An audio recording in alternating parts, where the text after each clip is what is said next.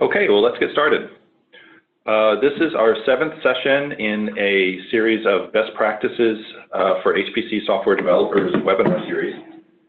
Today we have Jack Deslippe, who's going to talk about performance experiences that he's had here at NERSC with the upgrades that we're going through to Cori Phase 2, which is a new Intel Knights Landing machine. Before we go into that, though, I want to make sure that you can see the basic slide, and it's really important to us to keep track of this. Obviously, we're doing this as part of a outreach motivation in our projects, and it's a good thing to build the community of HPC developers and make sure you have access to other webinars or seminars and resources as we bring them online. So please do make sure you get counted. There's a bit.ly URL on the slide right here. You can go ahead and enter your registration in that. Second of all, we do encourage questions, but we need to mute all the other lines here to make sure that Jack's not interrupted and we don't have background noise. I'm sure we've all experienced that. So please do use the Q&A tool that's with the webinar, or you can type them into the Google Doc. We have people that are monitoring those and we'll bring them up. So please do make sure that you're asking questions. I'm sure Jack's going to be able to address them at some point. The second thing is we are recording this, and the slides will be available soon. So just look at the link there that's on the screen, and we'll also probably send that out afterwards. I'll double check with our hosts.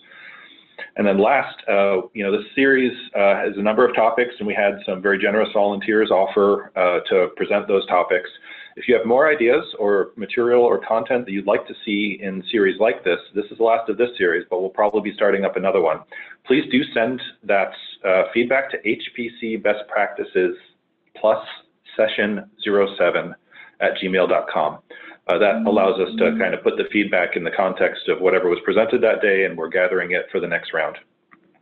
Finally, for those of you that are going to supercomputing, we also have a half-day tutorial that we're hosting on HPC testing for scientific software. And that's going to be at Supercomputing 16 this year in November. So with that, I'd like to introduce Jack. Jack Deslippe has been here at NERSC for about 5 years. His background is in materials physics. He got his degree from UC Berkeley, right next to the LBNL NERSC campus here. And he's the acting lead of Application Performance Group here at NERSC. His group works with users to prepare apps for the next generation of Cori machine, which is an Intel Knights Landing system in collaboration with Cray and kind of the broader computational science community at NERSC. And so most of the things he's focusing on with his team are optimization concepts, and even the process and approaches are what we call in the project the how-tos to optimize code, and particularly targeting many core architectures like the KNL that we're porting to here at NERSC. So with that, I'd like to give the presentation back to Jack. All right, thanks, Hans. So I think with Hans's introduction, I don't have to tell you what I'm going to tell you about, but here's the agenda for the next roughly 50 minutes or so. I'm going to give a brief overview of the difference between many-core and multi-core HPC systems. I'm going to talk about the various concepts that I think are required to discuss optimization, and then kind of unveil an optimization strategy that I think is hopefully simple enough that everybody on the line can go off and apply it to their codes. One of the nice things about being at NERSC is that we have many users, over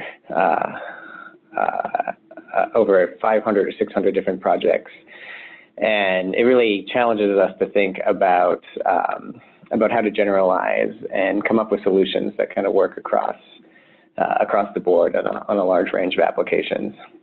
And then in the end, I'll sort of go about applying some of the strategy to an example application in a real case study. So the first part is about many-core. And a lot of you are probably thinking, why do I care about many-core? And I think the reason to care is that the many-core systems are really now beginning to come.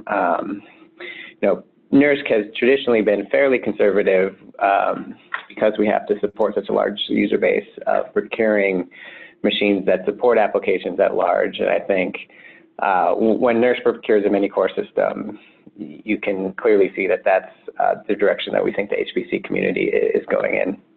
And there are many core systems coming to the ALCF, other centers around the world. And most of the lessons learned here also apply to the GPU systems being deployed at, for example, Oak Ridge and some of the other HPC facilities throughout the world. So NERSC's next generation system is actually just arriving downstairs as we speak. It's called Corey. All of our systems are named after scientists, and so Corey is named after Gertie Corey, who is the first American woman to win the Nobel Prize in Science. Corey will be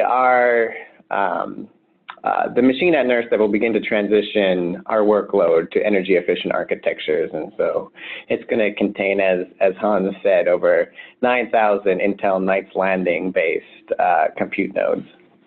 And so what is different about this? Why am I saying it's kind of an important change, the difference between many-core and multi-core? So here I highlight the differences between the Corey system and the Edison system.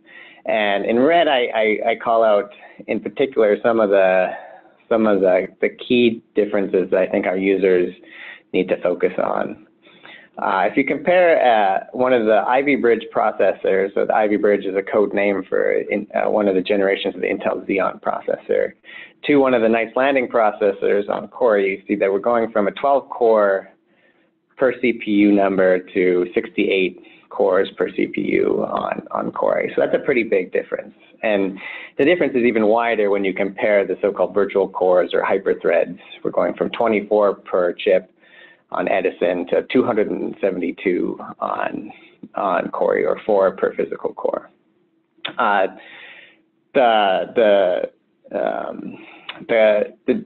That's made up for a bit by the fact that the clock speed has been lowered.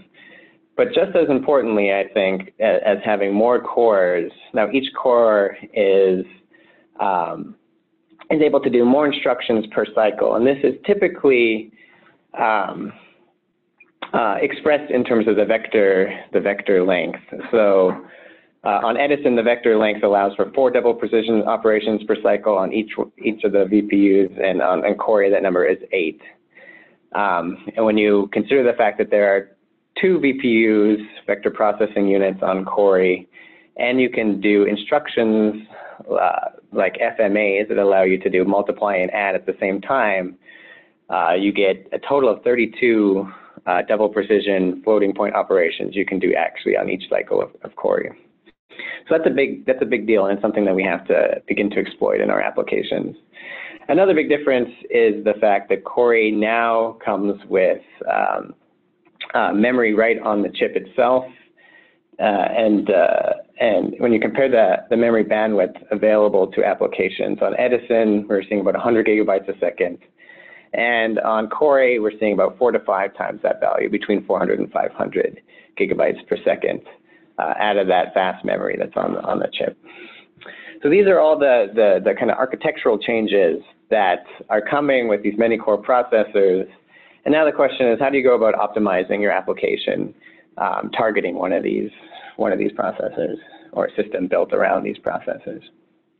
So I'm going to start off with some basic optimization concepts that we think are important for users to grasp, particularly users coming from non-HPC applications or traditional HPC applications written around sort of an MPI-only programming model and targeting our traditional HPC systems, similar to the legacy of Edison. One of the initial concepts that we think is important is for users to explicitly consider not only internode parallelism, or the parallelism between the different nodes of the system, but also on-node parallelism in the application. And a lot of people mean different things by MPI plus X. What I really mean is that we want users to think about those 2 levels of parallelism separately. And we think that's important because we think that there are different bandwidths and latencies involved. And it's important to differentiate those 2 and to have a way to express both in your application. So in particular, if you take a traditional MPI application that has written with all nodes sort of more or less being treated equal, then that application may suffer from sort of memory overhead due to duplicated data that is often necessary in MPI applications, any lack of SIMT or vectorization expressiveness, and, for example, potential latency as you scale, so for example, an MPI ol-to-ol code to full system sizes as we approach, petascale, exascale, and beyond. So there are possible solutions to this, and I think MPI plus MPI could be one. You can express both levels of parallelism within MPI. MPI plus OpenMP is a common, PGAS or MPI plus PGAS is common, and we're seeing task-based programming emerge. So I think the key concept here is to think explicitly about both levels of parallelism. So here's an example use case that comes from a figure that I got from one of the Berkeley Lab scientists, Andrew Canning. This is a code Paratech, and Paratech does big parallel 3D FFTs, and it does it via MPI and then recently MPI plus OpenMP. And if you know about parallelizing FFTs, you know that there's an all-to-all step involved. And as you try to scale to more and more nodes, more and more MPI tasks, eventually you end up sending very, very small messages. And what limits your performance ends up being the latency or the time to send those very small messages. In this case, what they've done to improve the application is move from a pure MPI model to an MPI plus OpenMP model. And what you're seeing here in this figure is the performance of the optimized code when running either in pure MPI over here on the left, compared to running in a mixed MPI plus OpenMP mode over here on the right. So over here on the right, you can see we're running with 128 MPI tasks and 6 OpenMP threads.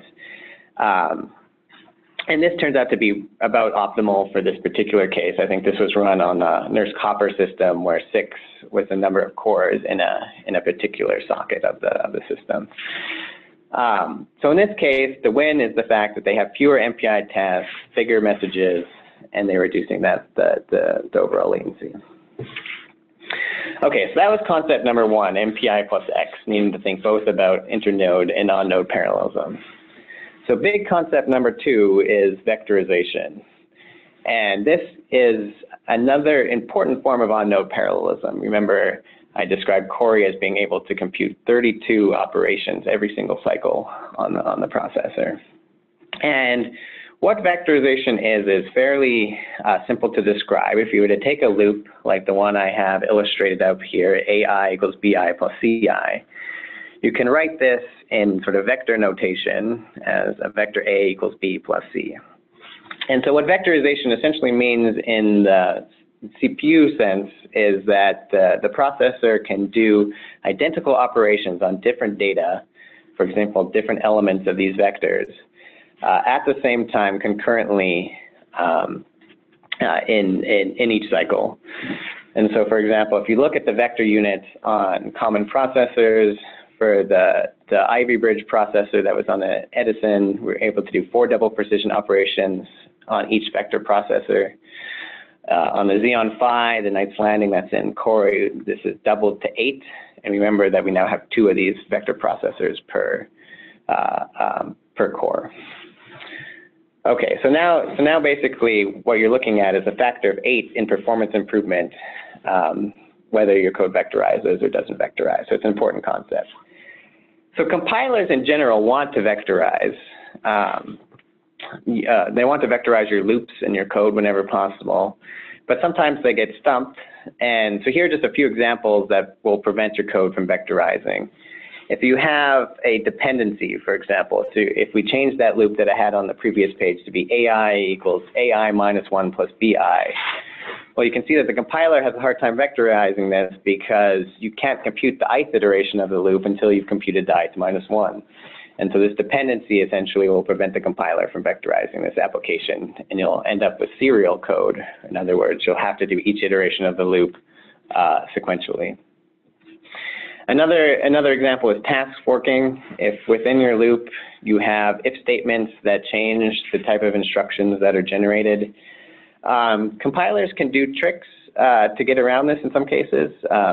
They can use masked instructions, but it's never really all that good to depend, it's not advisable to depend on the compiler to do the right thing and to give you vector code in all situations, because the compiler will end up using heuristics to try to guess whether the vector code is going to be faster than the scalar code.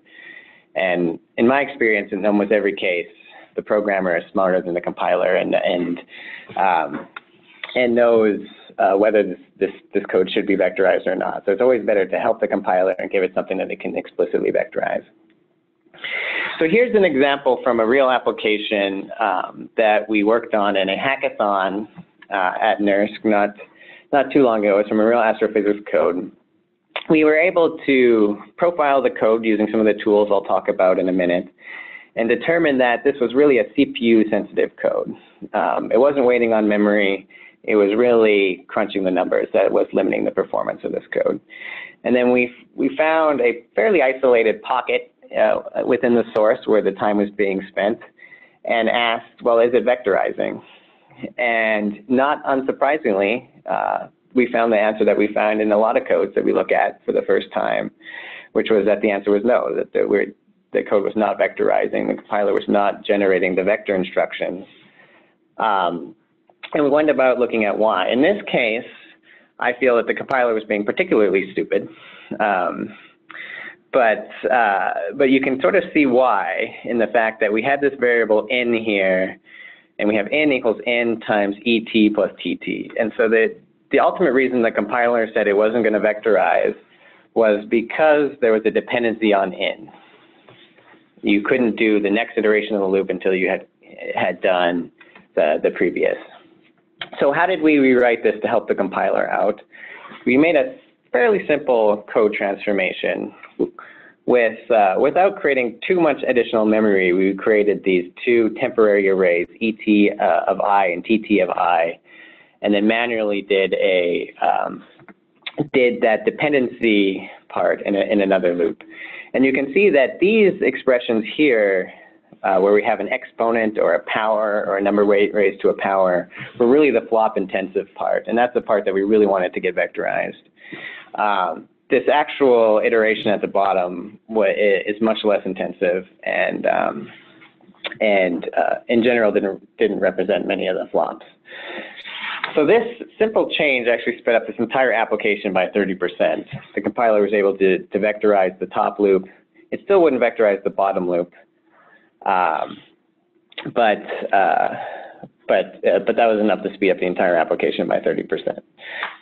Okay, so here's another example of things that prevent vectorization in your application. This one comes from the XGC1, which is a fusion application that we worked on. So they have these two large loops out here that they wanted to vectorize, but the compiler said it wouldn't. And in this case, the reason why the compiler says it won't is because this is written in Fortran, and they have these implicit loops here in the middle. So we have an implicit loop from 1 to 3 when you use this Fortran array syntax. And the compiler says, well, your innermost loop goes from 1 to 3. That's not long enough. I don't want to vectorize it. So the transformation that they make from the original code to the optimized code is to reorder the indices, split that statement from 1 to 3 up into individual separate streams, and now we have a much longer inner loop. The compiler is able to vectorize the code, and we get a 40% speed up in the kernel. So these are just a few examples of things to look at. There are an amazing number of reasons why the compiler will decide against vectorizing your code, and you'll almost certainly find something unique, but it's important to actually look at whether your code is being vectorized and look for some of these common situations. Okay, so that was big concept number 2. So remember, our first big concept was MPI plus X, thinking explicitly about internode and on-node parallelism. Concept number 2 was vectorization, making sure that we're able to use the vector compilers efficiently. And then big concept number 3 I want to talk about is memory bandwidth. And in particular, understanding how your application uses the memory system and the bandwidth that your application requires. So if you consider this, the following loop that I have on this page, and let's assume that N and M are very, very large, such that we don't, that the arrays A and B are far too big to fit into any level of cache on the processor. I'll discuss a little bit about what that means in a second. Then what happens during the execution of this loop is that the number of loads, or the number of data that ultimately has to come in from DRAM is N times M plus M. So basically, for every iteration of the outer loop N, we have to essentially stream the entire array B in from DRAM, from memory, over and over again. So that's where you get this N times M, N times M factor. Okay, so let's look at the performance of this on a processor on NERSC existing system, Edison, for example. So if we assume that these are double precision, then each one of those values would require 8 bytes to be loaded from memory. And assuming that we have multiply add instructions, that means we'd have to have 8 bytes for every multiply add that we perform as supported. Okay, so let's go to the Edison webpage. So if you Google NERSC Edison, you'll find on the description on the front page of that Edison page that each node on Edison supports up to 100 gigabytes per second of memory bandwidth on each node. Okay, so if we assume that we can at most send from memory to the processor 100 gigabytes per second of data, then what that means is that we can at most achieve 25 gigaflops per second, because remember we had 2 flops for every 8 bytes. So, so that says that this loop will perform at best at 25 gigaflops per second. Now, if you go to that same web page on Edison and you look at what we claim the theoretical performance on each Edison node is, you will see that it says 460 gigaflops per second. So what's going on? There's some big gap between the maximum performance this code can achieve and the maximum performance we're claiming an Edison node can achieve. And in this case, what we mean here is the conclusion is that this loop is ultimately limited in performance by the memory bandwidth. So we call this a memory bandwidth piece of code, or a memory bandwidth kernel. One of the things that we've been using a lot at Berkeley and at NERSC is the following model for understanding performance. This is a model that will help you predict the theoretical performance that your application can achieve given a certain characteristics. So on the x-axis is a quantity that we call the operational intensity. So this is something that you can measure or estimate from your source code, and it's measured in flops per byte. So if we go back to that previous page for the loop that I showed, remember we had 2 flops, 1 multiply and 1 add, for 8 bytes that need to be read in from memory. So in this case, the operational intensity for that application is 0.25 or 1/4. So we're over here on this x-axis. Now the other lines tell you the attainable gigaflops per second that you could get, that you can expect out of such an algorithm. So in our case, we go over to 0.25, which is right here, and then we go up and we'd find the ceiling, and we'd find that we should be able to achieve about 25 gigaflops per second. I think that's what this line would intersect with the y-axis at.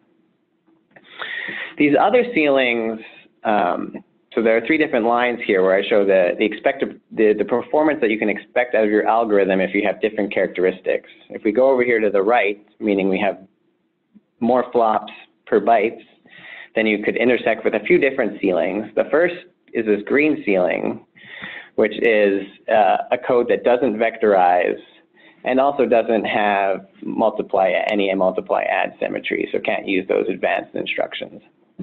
This next ceiling would be a code that does vectorize, but does have multiply add balance, so can use the multiply add instructions. And then finally, if you're doing everything right, the best performance that you could possibly get on the system would be this 460 gigaflops per second, which is what we publish on the web page. So unfortunately for us, our code is way over here for right now. And the question is, how do we go about improving that? So really quickly, I just want to talk about the processor kind of memory hierarchy on a multi-core system like Edison. You can see that each Edison processor, the Ivy Ridge processor, has 12 cores per chip. Each core has access to its own L1 and L2 cache. They share an L3 cache. And then if your data is too big for those levels of cache, as it was in our loop example, that data will reside out in the DRAM of the system. And there may be multiple channels for that to come in. So what can we do in our case? One of the things to target is attempting to improve what we call the memory locality in your application. Or reducing the amount of data that you ultimately have to bring in from DRAM. So real quick, Jack, there was a question on the Google Docs. I think a little more explanation on the loop on the left. They were asking specifically, why is the number of loads n times m plus n? Right. So maybe you could just go into details a little bit more on that before you talk about how to fix it. Okay, well, this is a good slide to be on to answer that question, I think. So.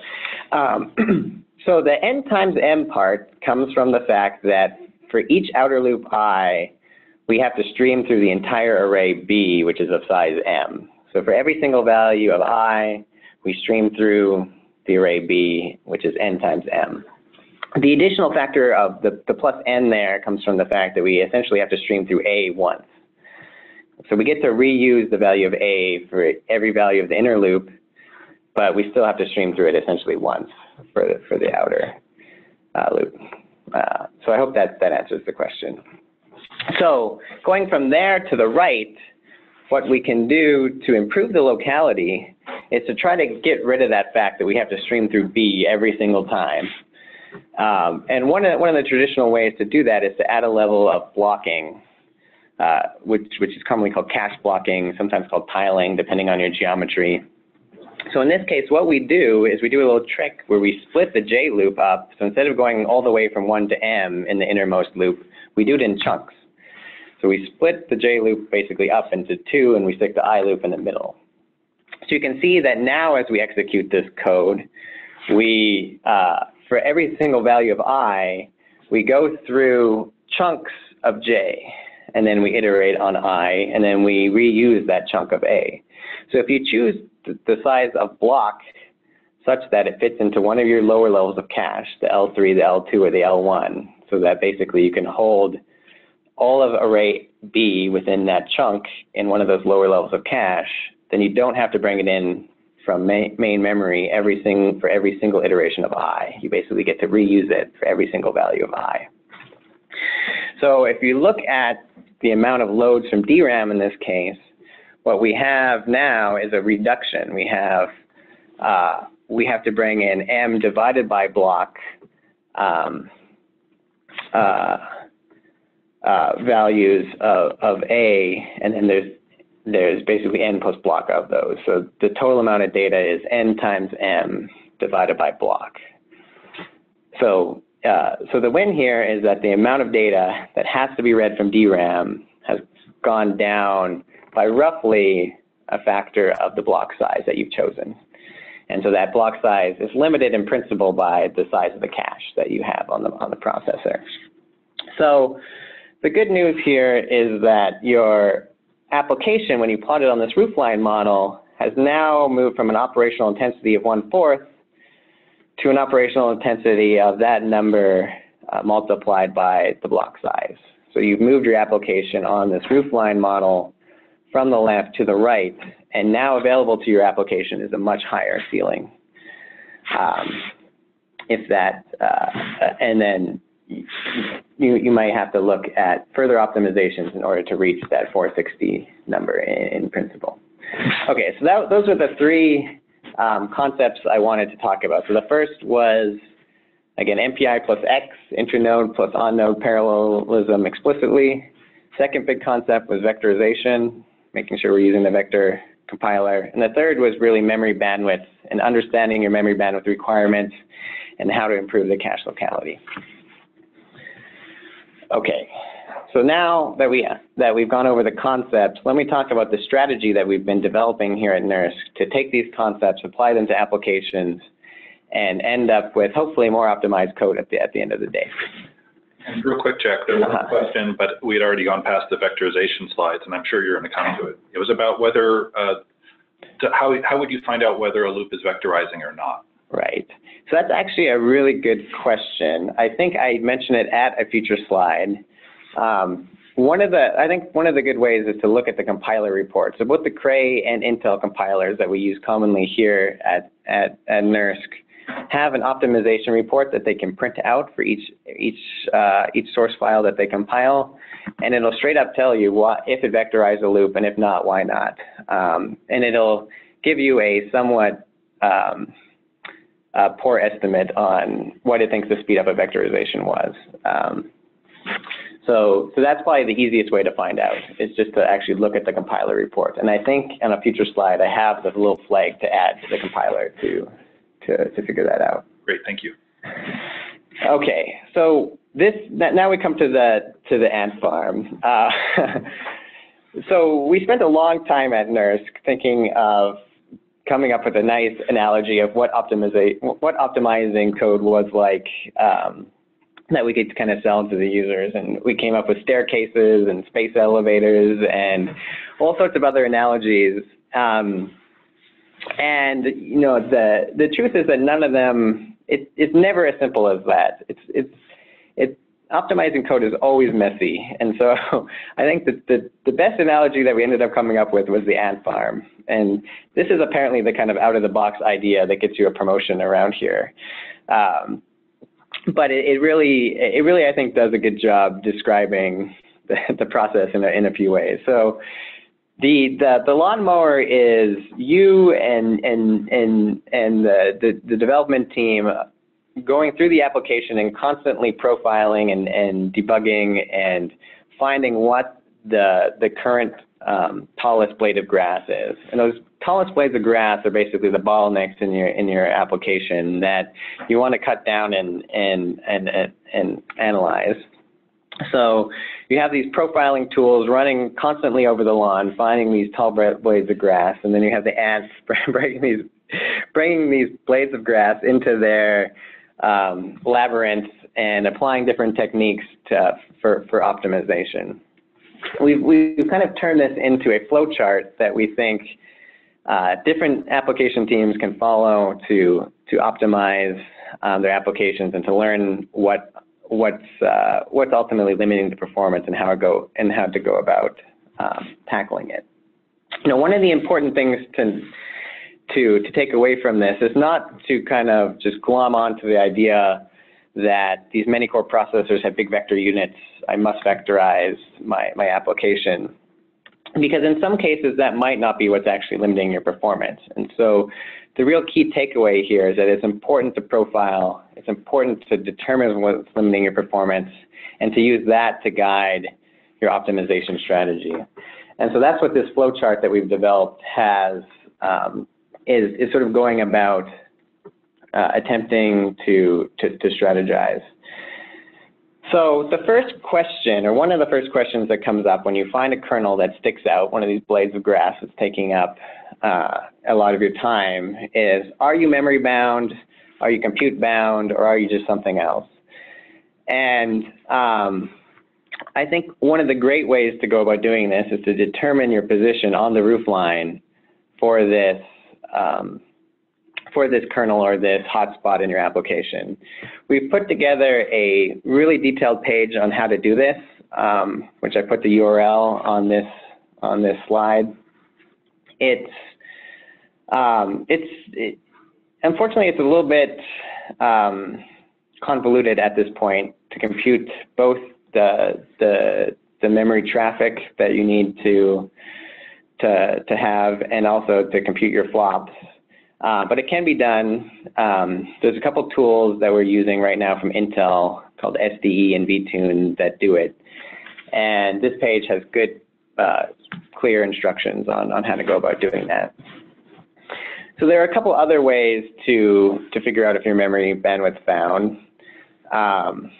One is you can run vTune itself and just compute your memory bandwidth. vTune actually has a very nice view of the bandwidth that your application is using over the course of its run. So this is the view that you're seeing here. And you can basically just watch how much bandwidth you're using during your application run. And one way to determine if your memory bandwidth bound is to essentially compare this to what you would get, to what we have written on our web page as a theoretical bandwidth that the hardware supports. Or you could run a little test code called stream, which essentially does nothing but bring in data from main memory to the processor. And if you're somewhere close to that value, either the value that we publish on our website or the value that you get with stream, then it's pretty safe to say that your memory bandwidth limited. But we've also developed a few little simple tests that you can run without having to dig into any profiling tools at all that will help explain, that will help determine whether your memory bandwidth bound, compute bound, both or neither. And the first is to do a simple example. Choose a problem where you can run on, for example, one node on, let's say, for example, the Edison supercomputer system or any supercomputer system that you have access to. And compare the performance you get running on one node using all of the cores versus running on two nodes using only half of the cores. So you can see that this is so if you have a system that uses AP run, this is the syntax that you would use to achieve that. So in this case, on the left, we basically have a node where we're using only half the cores. In this case, we have a node where we have one node we're using all the cores versus, again, on the left, two nodes where we use half the cores on each. And the conclusion here is that if your performance changes, you are at least partially memory bandwidth bound. So the biggest change between these two scenarios is that the case on the left, where you're running across two nodes, each core essentially has access to twice as much memory bandwidth. The first order, that's the biggest change. There are also other changes in the sense that you have a larger amount of shared L3 cache in the second case. But the first order, biggest change is that there's more memory bandwidth available to two nodes than there is to one node. So if this makes a big difference for your code, chances are your memory bandwidth bound. So here's an example from the Quantum Espresso application, where we run when packed mode, that means using all the cores on the node, versus unpacked mode, where we use twice as many nodes, but with half as many cores per node. And you can see that that makes, in this case, about a 20% difference. And we conclude that this code is fairly significantly memory bandwidth bound. Okay, another test you can do, which is sort of the corollary to this, is you can actually just reduce the CPU speeds reduce the CPU speed that the processor uses during your computation, but don't reduce it to a point that it affects the memory system. And so in this case, we again show the Cray AP run syntax. So if you have a Cray system where you use ALPS, this would be the syntax for you. You can specify the processor clock speed here. So we're comparing 2.4 gigahertz to 1.9 gigahertz on the Edison system here. And then the conclusion here is that if your performance changes, then you're at least partially compute bound, because you haven't changed the amount of bandwidth that's available to you. All you've done is slow down the actual CPU. And so if your performance changes significantly here, the conclusion is that you depend on the CPU. The CPU, you're not 100% bandwidth bound. So if you were to run, for example, stream or that loop that I showed earlier, you would find that there's no difference in the performance from this test. And Jack, there was a question by David Bross. Yes, can the compilers do this sort of optimization to fit instructions in cache? So the memory optimizations you were talking about in the cache blocking loop? Right. So some compilers do have an attempt to add blocking. I believe the Cray compiler is one.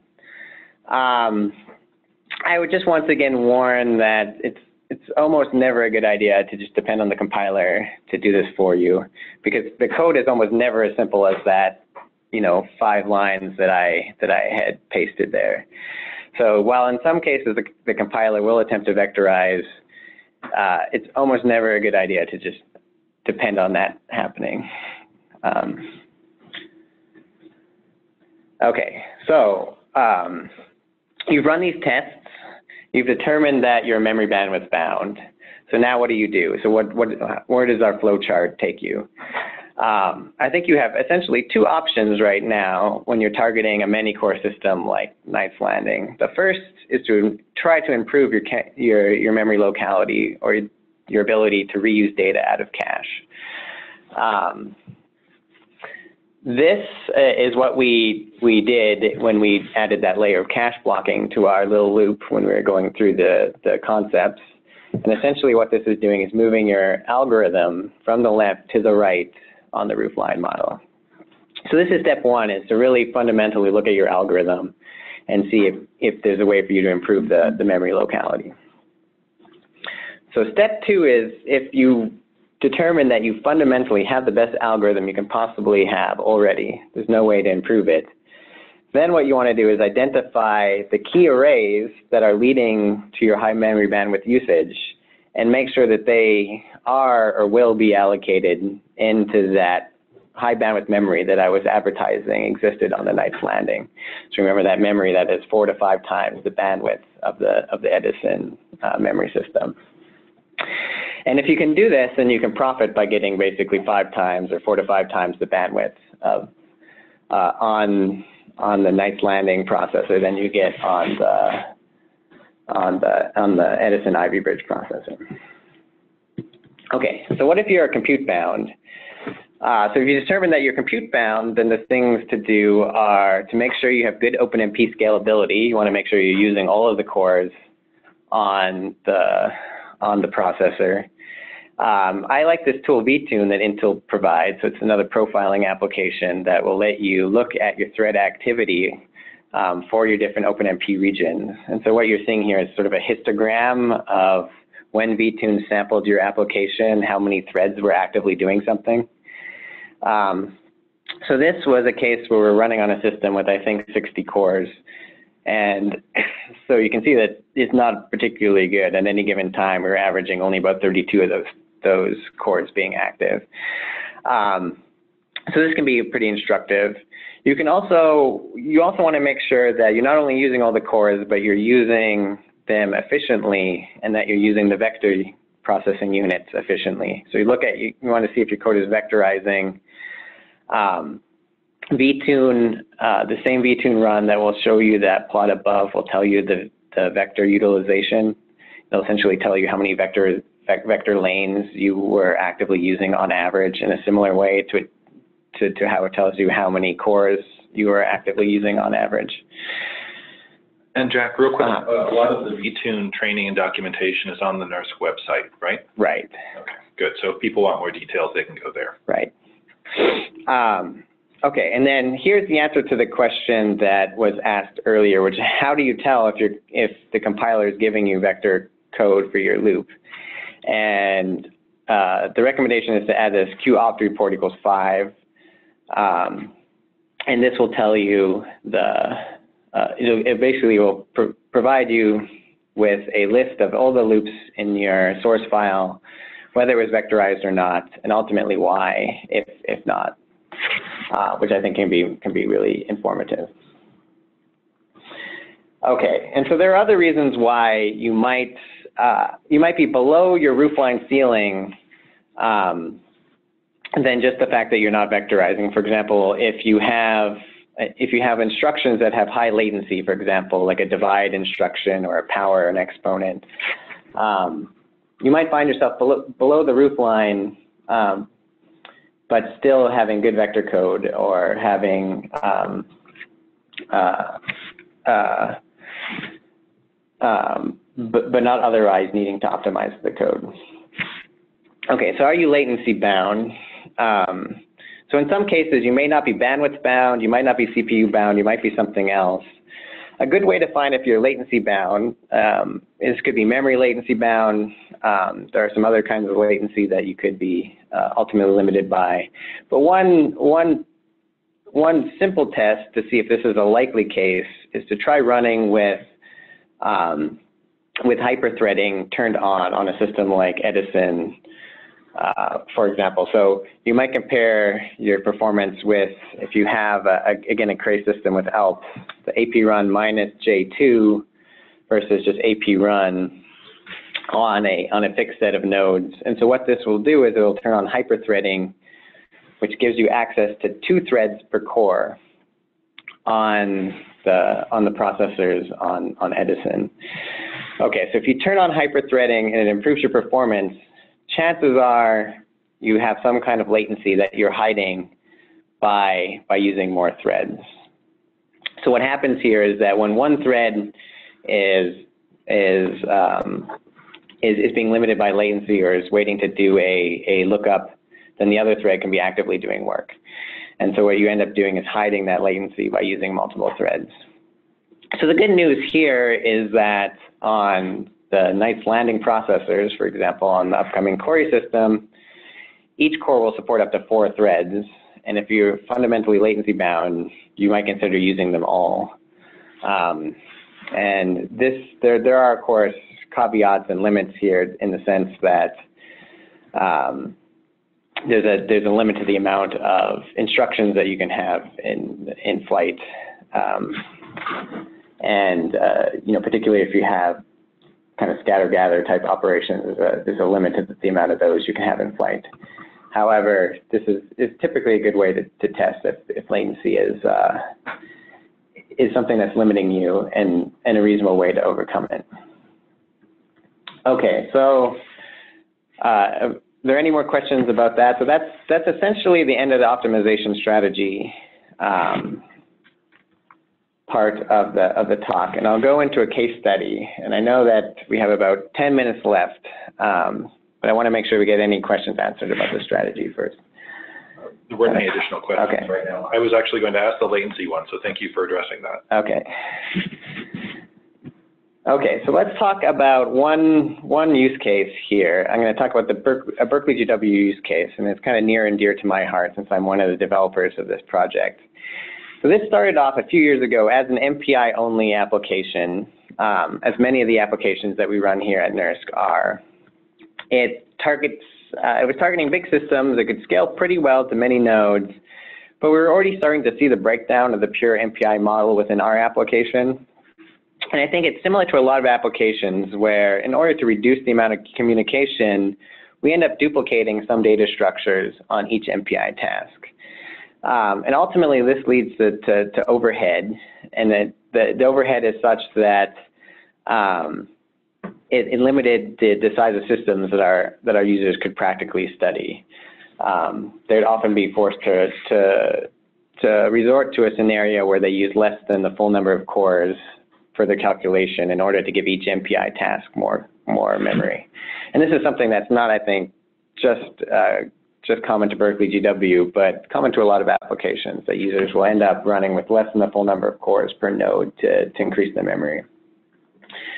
So we wanted to move to this MPI plus X model, and we were thinking a little bit farther ahead. We wanted to add OpenMP in a way that didn't just target, a handful of threads, but really targeted tens to hundreds of threads. And we went about doing that. I'm going to describe one of the computational bottlenecks that we found and how we went about optimizing it. You don't have to memorize this formula. Thank you. What I want you to take away from this formula is that we have a bunch of arrays on the right-hand side and essentially a single number on the left-hand side. So we're basically collapsing information from a bunch of different arrays and ending up with a single number on the left. So this is sort of a tensor contraction or matrix reduction type operation that we're optimizing.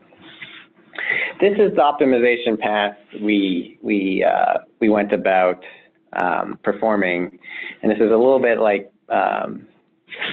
ruining the ending, but I want to make sure that that this sort of gets across at the beginning. So we started off by refactoring the code. We targeted a form that had 3 loops: an outer loop for MPI, a long inner loop for OpenMP, and then still a long innermost loop that we're targeting for the vectorization. We went about adding the OpenMP after doing that refactoring. And at this point, we can really fit the problem onto the Xeon Phi processors and get a reasonable answer. We asked at this point, like many people do, is my code vectorizing? And found that the answer was no. Even though we had targeted a loop for vectorization, the compiler had found a way not to give it to us. So we went about sort of removing some of the conditionals, doing some of the loop reordering, which I'll show in a minute, to enforce vectorization and to allow the compiler to vectorize. And you can see that that made a significant difference. The speed up in this case doesn't entirely come from vectorization alone, but comes from some of the improvements around vectorization that we had to make to the application. We add a level of cache blocking, which I'll talk about in a minute, and then finally explore hyperthreading. And at the end of the day, we're able to speed up this particular piece of code, which hadn't really been optimized at all, by a truly massive amount. And then the optimized code ultimately gets better performance on the Knight's Landing than the traditional Haswell processors. But Jack, to interject, even then, the Haswell processor performance was a massive improvement. Right. So I think one of the take-home messages is that as you target improvements for many core systems, you really end up improving your code sort of across the board on all processors. Okay, so what did we have to do to ensure vectorization in this particular case? Here is an example of the final structure of the application. I want to highlight a few areas of the code. One of the areas I want to highlight is at the top here, the loop that we targeted for OpenMP. It has a nice long trip count from hundreds to 1,000s. It's fairly well balanced. It's good for having threads on the order of 10 to 100. One of the next things I want to point out is that this loop here, IW equals 1 to nfreq, where nfreq is quietly set to 3, or like it's not quietly, but it's set to 3 at somewhere during the runtime. This was the original innermost loop in the application, and this is what the compiler attempted to vectorize. And the problem is that the loop is just too small to get good vector performance. You end up having to worry a lot about memory alignment issues, and the fact that the loop is smaller than the vector unit means it doesn't efficiently use can't efficiently use the registers. And so that wasn't a good choice for vectorization. So what we ended up doing is pulling that out and coming up with a new inner loop that goes from IG equals 1,000 to 10,000. And that turned out to be really good for vectorization. We didn't have to worry about alignment too much. But even then, the code didn't really vectorize because we had a bunch of spurious logic in there that would basically short circuit the loop if we decided that a particular iteration wasn't going to contribute in a meaningful way. And this makes a lot of sense when you're thinking sequentially. You want to save cycles. But when you're thinking in a vector world, this is the sort of thing that doesn't make sense. What it just does is prevent your code from doing anything in parallel and ultimately slows you down. So these were the changes that we made from that step, in that vectorization step, which I call step between 2 and 3. And you can see that if we plot our position on the roofline in these two cases, if we look at the roofline on a traditional Xeon processor, Haswell, versus the Knight's Landing processor, we've moved up in both cases. That's good. On the Haswell, we actually even moved a little bit to the right. On the K&L, it's interesting that while the absolute performance improved quite a bit, we ended up moving to the left on the roofline. We somehow made our data locality worse. And interestingly, you can see that there are two lines here for the KNL. One represents when we run our problem entirely out of the slower DRAM versus running it out entirely out of the faster MCDRAM. And you can see that when running entirely out of the DRAM, we're right here on this horizontal curve, or this sort of diagonal curve, I should say. And that means that we're essentially hit the ceiling for DRAM for that problem. So we're at this point memory bandwidth bound. And you're probably asking why in one case did we move to the right, in the other case did we move to the left? Well, one of the big differences between Knight's Landing and Haswell, or traditional Xeon processor, is the lack of L3 on the L3 cache on the Knight's Landing. So in this case, what we've done is we've heard our data locality, and you can see exactly how we did that. We've changed our code to have the following form, where we've moved that IW equals 1 to 3 loop from the inside to the outside. And when you look at what's going on in that new inner loop, where we have IG equals 1 to something like 10,000, in this particular benchmark run, what we found was that we required essentially 512 kilobytes per row of 3 arrays to be reused in order, so we would like a cache size that has 512 times 3 in order to reuse the rows of these arrays for each one of those 3, the IW equals 1 to 3 value. So a couple of quick questions. Okay. One was ILP. What is that? That was back one slide, sorry. Okay, so ILP, I'm counting, it's sort of I'm using it a little bit loosely. It stands for instruction level parallelism. So this provides a level of 4 reduction on both Haswell and KNL, and what's included in there is that multiply add symmetry. So if you can use the FMA instructions, as well as the fact that we have 2 VPUs. So if you can keep both of those VPUs busy. Got it, sorry about that. And then one more question on the next slide, okay. or at least you're getting to again. It was about the cache blocking, and does it make the code less portable across different machines? So in a sense, it might. So cache blocking in general doesn't make your code less portable, but you have to. But the optimal block size may be different for different architectures. And so that might be something that goes into like your make file where you set a block size potentially. So in this case, what we find is that we're able to reuse these 3 rows on Haswell out of the L3 cache, but it doesn't fit into the L2 cache on either KNL or KNC or Haswell. So it's too big for any processor's L2. We're saved by the L3 on Haswell, and that's why we don't see the shift to the left on our roof line for Haswell, but we do see it on the right. So what we did is exactly what I talked about earlier, is we added a level of cache blocking here. So we do this inner loop in chunks that are big enough to give good vector performance, but not too big to spill out of cache. And you see that we end up speeding up the application quite a bit and improving our locality. So if we look at the performance here between step 3 and 4, on Haswell it makes almost no difference because of the L3 cache. And on Knight's Landing, you see we moved our performance back to the right on the roofline model due to that cache blocking layer. Okay, so I think I'm just about out of time, and that's good because we're just about at the end of the story. So the last thing I'll say is we looked at hyperthreading and a few other small improvements to the vectorization at the end, and now the final performance for this application is represented by .6 on these curves. And if you're asking why aren't we hitting the roof line on either Haswell or KNL, why are we not at the ceiling?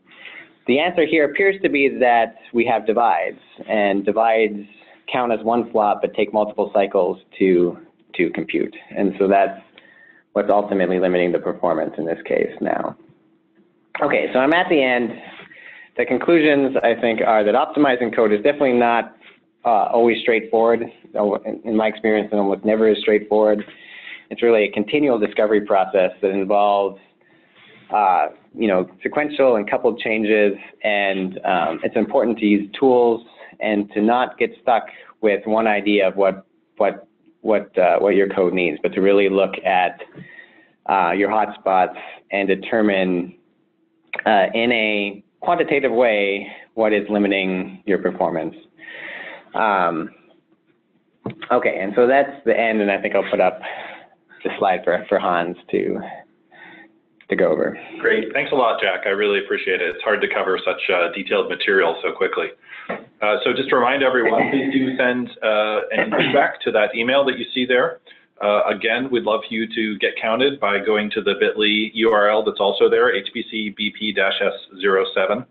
The slides are already available and the recording will be available soon. And this is the last webinar in the series. So if you have feedback or specific requests, we'd love to hear about it and help us schedule important topics for us to discuss in the future. So thanks again to Jack, and we hope to hear from you soon.